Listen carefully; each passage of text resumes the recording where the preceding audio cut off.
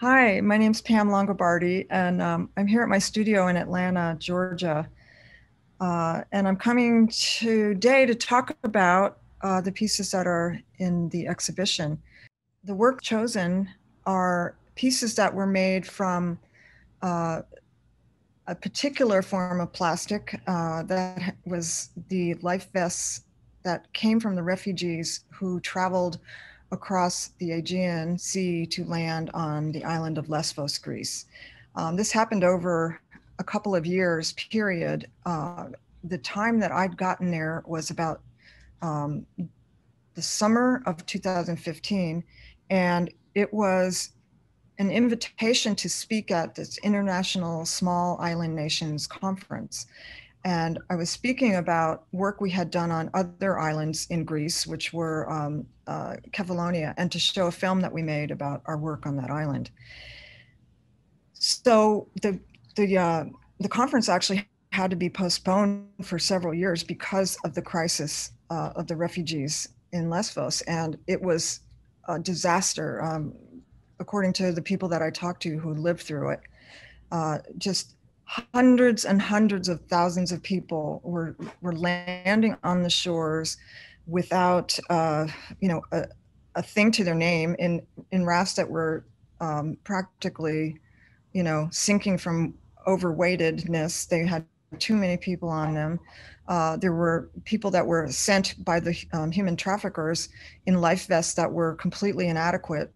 Some of them were regulation boating life vests, but other ones were pool floaties, children's inflatable water wings and fake inner tubes and all kinds of things that are barely sufficient to keep someone afloat in a swimming pool. And so when I finally did make it to that island, at that point in time there had already been over 500,000, 500,000 refugees that had landed on the shores of this single island.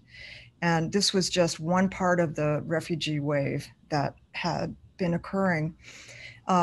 We in the United States, through the news, had been sort of trained to refer to this as a Syrian refugee crisis, but it was so much more than Syria.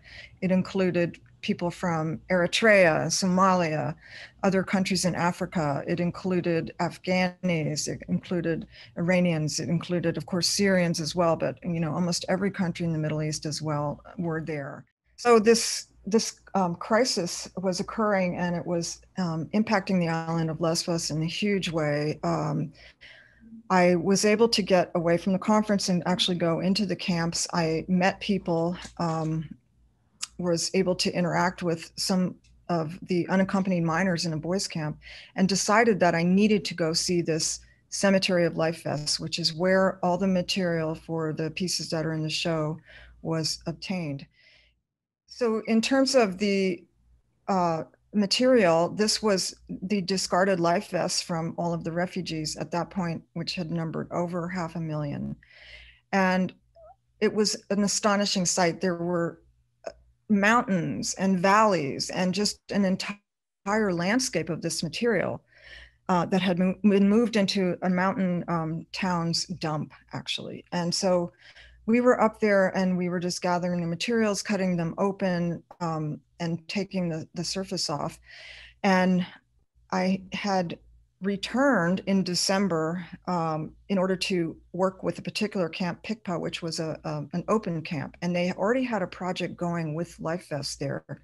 So I thought, well, really what I need to make is a flag for this new nation of refugees who were from many different countries, but now had no country to call their own. And this was going to be a kind of portable monument.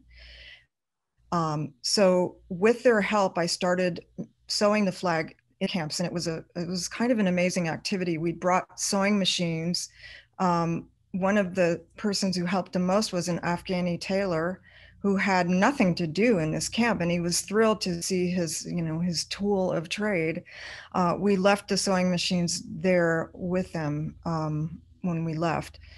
And then I made a second flag. So the first one was the day flag, and the one that's in the show is the night flag. And we stumbled upon people who were rescuers, who were Greek citizens.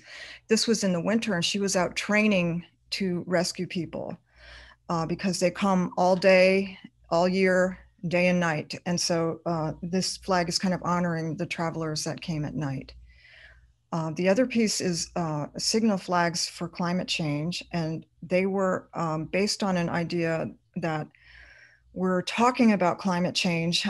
This whole refugee crisis began because of climate change, and we are not communicating somehow the gravity of this situation. Most people are paying attention, but some still don't believe that. And I think we absolutely have to wake up to this fact, which is changing the human and animal populations on this planet in drastic ways. And so I created a performance cycle that I did in Wales, in Greece, and in other locations that involved semaphore, which is spelling words out that are meant to be seen for distance communication, and a language that the Navy developed.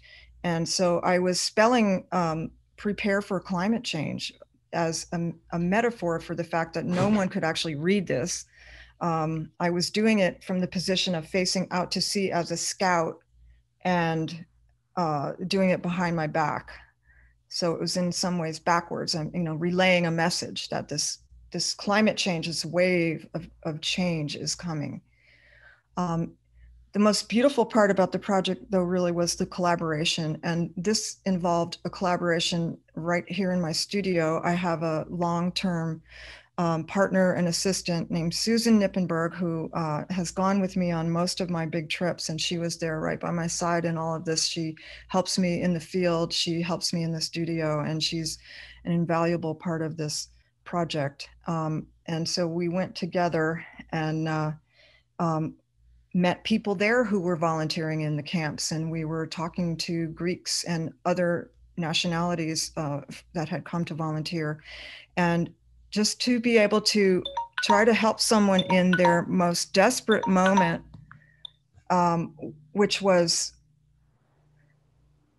I think, a privilege to actually see this, people in this state of vulnerability, and to be able to offer them something which was a moment's relief, perhaps, from the anxiety of their life at that point. But it was just a really moving moment, and something I'll never forget.